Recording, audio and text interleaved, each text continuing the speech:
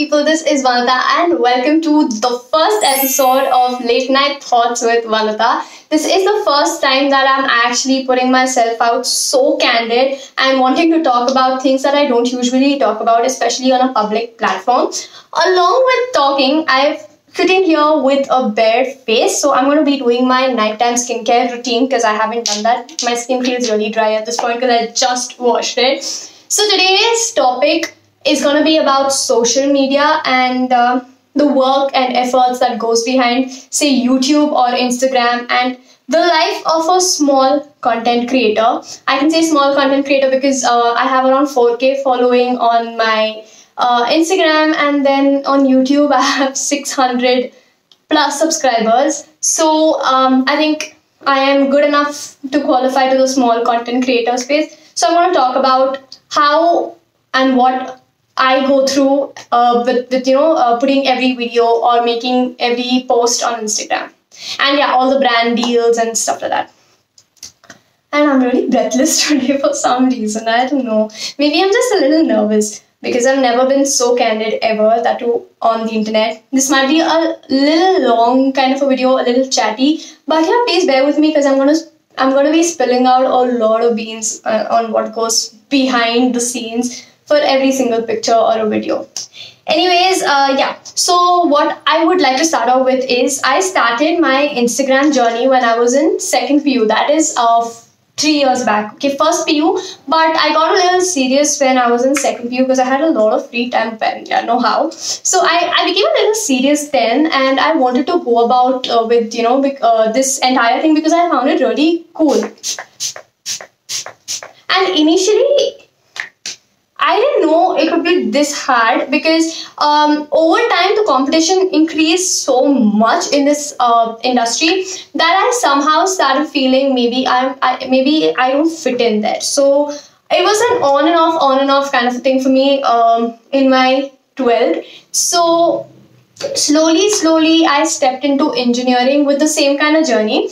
And once I stepped into engineering, I kind of realized that starting a YouTube channel at this point could be the thing that I actually need. And without a second thought, I actually started my channel, and the first video that I posted was types of engineering students.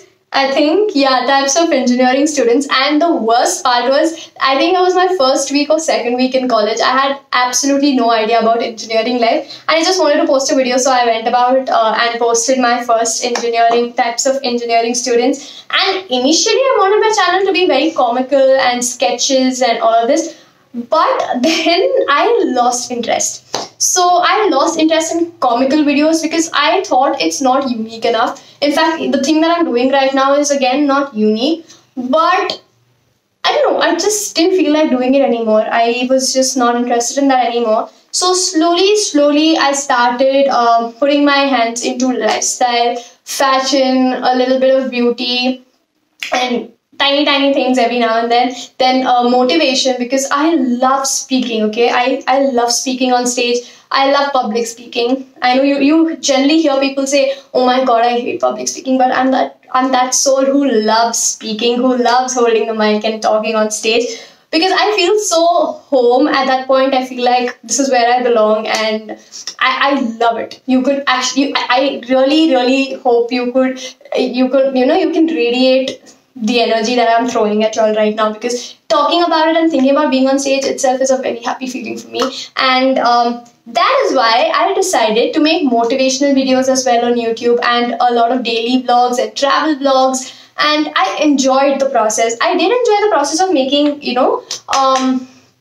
these comical videos, but more than that, I enjoyed normal day life and content based on my daily life, because it made me feel like y'all can connect with me better. And that's what I wanted. That's what I always wanted. I just wanted audience that can connect and understand what it is and all of that. So after that, yeah, so this was my thing, how I started my YouTube, and this is how I started my social media. This is what went behind. So as a little girl, even I would say I was a little girl even when I was 18, 19, because I did not really know a lot. So my first breakthrough from this entire thing was when I got my first brand collaboration, a big brand collaboration. I used to, work with Plixo. In fact, I still do, but I don't really work as much. But before, when I signed up on Plixo as an influencer, as a campus ambassador, so at that point of time, I did end up getting a few brands every now and then. And initially, Plixo used to pay as well. So my first salary would be around 500, I think. Yeah, my first salary was around 500. Salary in the sense, the first earning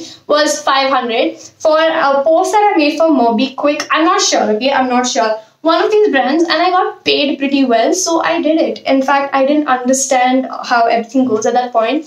But one day I get a collaboration call with lifestyle stores for Ginger, and Ginger being the brand that I've worn before and I liked using, so I went about with it. I kind of liked working, but I felt like I never had the time and space to do what I really would do. I just had to make and give them content. Although they were a beautiful brand to work with, I really enjoyed their clothes. So yeah, and somehow I was not really convinced about the kind of work that I was doing there, but I still ended up finishing it. I did it for a year, for 12 months, and the entire experience was, I would say, smooth. It was nice. After that, during this time, I met Kritika Khurana, and I met Kritika Khurana during this time, and slowly I collaborated with Kazoo, Max, and quite a few brands. And all of these, I'll be very honest, came to me through Plixo. So Plixo was this one platform which connected me to all the brand collaborations that I used to initially get. But I was, happy about all of this. On YouTube, I was actually doing vlogs. I enjoyed showing my college life and all of this. But some point, I got really, really disappointed in what actually was going on, because I did work quite hard. Even if I couldn't put out the best of the best pictures, but whatever went up was with a lot of hard work. Even the captions had a lot of effort put into it. Even the videos on my YouTube channel had a lot of efforts into it. But the only thing I was not happy about was the engagement. I never really got very good engagement. So that made me really, really low. And in fact, it came to a point where I did not feel like posting content anymore. So that's why I'm here to tell you, if you are a small content creator like me, then remember one thing. It's very important to actually maintain your niche, okay? Like what you want to do. And if you can do that, slowly but definitely you will see results. And I can say that so confidently, because even now my Instagram, more than growing, I can see followers reducing. It's very very irritating at a point, and sometimes I feel like, God, what is happening? Because when you put efforts, it might not be the best, okay, but you're still putting in efforts. So the thing that you put in efforts and you're not receiving the benefits out of it makes you feel like I think this is not for me, sort of a thing. So I came across a lot of people on my Instagram DMs. I think 2 young girls, okay, they wanted to actually create content, and surprisingly they found my account. So they felt right to text me, and they asked me, is it important to show off your body to gain followers, to gain engagement and all of that? Because nowadays on Instagram, that's what we see a lot. I'm not saying it's wrong. It's totally up to, it's totally up to you. You're the user of that page. You can definitely do what you want to do in your page. So if you're really comfortable doing it, if you're really comfortable with a nude photo shoot or a semi-nude photo shoot, that's completely okay. But somewhere I felt that is setting a wrong example for creators who really want to do something, but they have all of this in their head. I don't know, I mean, these are my thoughts. Please don't, come at me. This is what I just felt. For some reason, maybe we were setting the bar a bit high. Maybe the expectations a bit high by uploading different kinds of pictures. Even a little show of any body part is not, it's maybe not okay with like a few people, but for us it might be okay. So that's when I understood that, as influencers, it's very, very important to see your audience, to actually notice the kind of audience that follows you and their age. Because at no point, even if you have 1,000 followers, you still do not want to spread out any false news, or any false expectations, or any false what do I say, just as a mark. You shouldn't put out any false mark saying you need to do this to be a content creator. And one sad thing is, yes, I have personally noticed a few people in my own account, not like my account, like when I see a few people I know personally, in fact, a few of them initially had very less followers, but the minute they started posting pictures of them a little exposed, I do not feel it's bad, okay, but the minute they started posting pictures like that, they instantly got followers. And I'm not kidding, instantly their follower count went up like that. And when I say it, I mean it. And that's when I realized maybe all of this is contributing to this one factor in the heads of small, or aspiring content creators, to keep in mind before creating their own channel, or before starting their own Instagram page or their own social media journey, which I felt was really wrong. It shouldn't be that way, but I honestly do not know how we can change this, because one way, it's their account, you can't really tell them anything, and it's completely fine, dude. Everybody has their own life, everybody has their own liking. So some things you might not like, I might like, some things I might not like, the other person could. So you can never ask them to be the way you want them to be. But somewhere we have to look into how we can actually change the minds of aspiring creators and break the barrier, and tell them that, you know what, it actually works on sheer talent. If you have the talent, you can work on any platform, and you don't have to necessarily be with skimpy clothes or anything like that. You can be however comfortable you are. You can be in your own comfortable clothes. You can just do anything you want, but everything works on talent and how interactive you are with your audience. It's very, very important to be interactive with your audience and understand what they like, which is exactly why at the end of every video, I ask people to either like my video if they liked it, or if they did not like it for some reason, dislike that video, because it's important to know what your viewers are, viewers' choices are, and what they like and what they dislike, so you can maybe change it, ask them for suggestions how you can improve, and all of this. So this is a small note to all you aspiring content creators. If any one of y'all are watching me at this point, it's okay, all right? The growth is going to be very slow. It depends on your luck. If you're lucky enough, or if you're really talented, you can grow up like that. But at the same time, if you are not really confident, it takes time. Even now, when I have to sit in front of a camera and speak, it definitely does take quite a long time to adjust to it. Sometimes I get nervous, sometimes, although I love doing it, but it's okay to get nervous, it's okay to feel weird, it's okay to have butterflies in your stomach. But the day you post a video, please remember to be a little consistent. The mistake I made was I wasn't consistent enough, and that's why my channel has really less growth. So please be consistent when you're posting, and I'm not kidding, this is a genuine fact, because from the time I've started being consistent, my analytics have become much better than before. And yeah, the day I reach 1,000 subscribers, I am going to unhide my subscriber count. That's something that I just did for the fun of it. That's what it is. Yeah, so what I would like to say is be consistent, bring out some original content, as well as do some common content what people would like to see. For example, what's in my bag, what's in my makeup kit, what I eat in a day, or maybe just a daily vlog, because a lot of people enjoy watching others go about with their day. And this is after every research that I've done, because those videos do good in my account. So you can go about with a little common videos, but also please have your specification.